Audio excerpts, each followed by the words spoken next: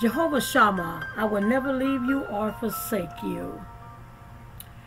Heavenly Father, sometimes I wake up in the morning and seem like the mornings are nights and the nights are mornings.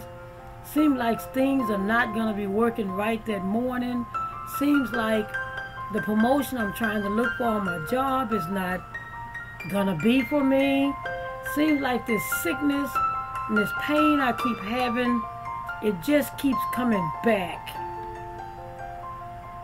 Sometimes I can't seem to understand it, God. But I still believe. I still believe in you, God. I still trust in you, God.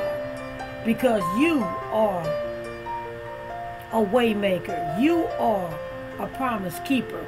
You are the miracle worker in my life. And I won't lose trust in that. I know things don't seem to make sense right now. Things seem to be up and down. Seems like the more I work my hardest, the worse it becomes. Seems like people walk out of my life. Marriage is going sour. Kids are rumbling here and there.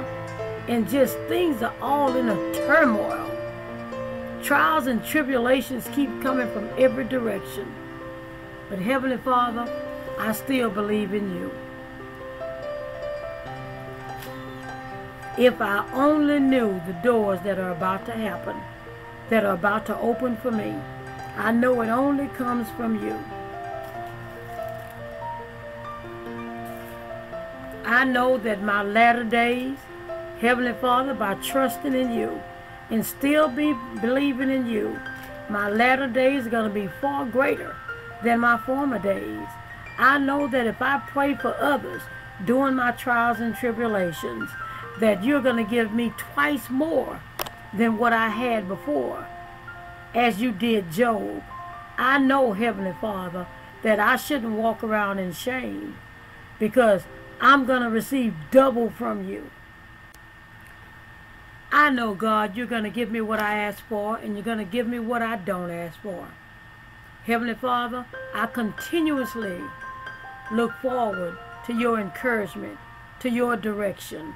I continuously walk by the Holy Spirit and operate by the supernatural powers of who you are in your presence in my life.